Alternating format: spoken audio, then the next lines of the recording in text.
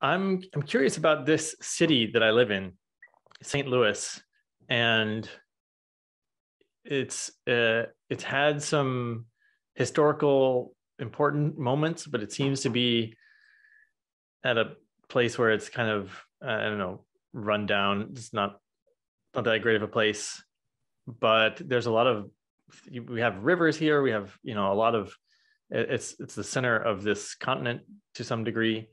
Could you talk about, is there potential for this actual physical place here of St. Louis? Absolutely.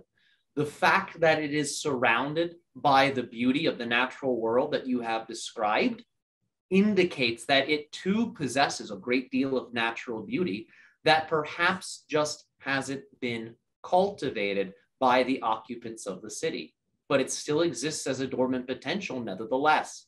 So through different types of energetic workings, through different types of blessings, and through different types of shamanic workings with the land and the neighboring energy centers, all types of positive vibrations and energies can be introduced into the collective consciousness of the city.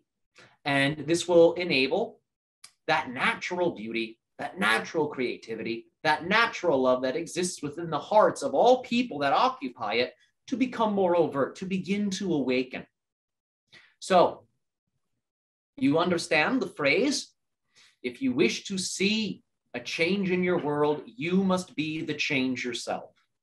And as you begin to explore your own natural relationship with beauty, with love, and you blend that with the earth and the power centers of the earth that are proximal to you and the city, it automatically ripples.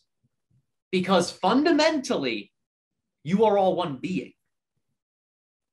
There's many names for this being: God, source, all that is. You are all this. You all contain this within you. Therefore, even though the forms and the personas may be different, the underlying life force, that original level that exists within all of you, is identical, exactly the same.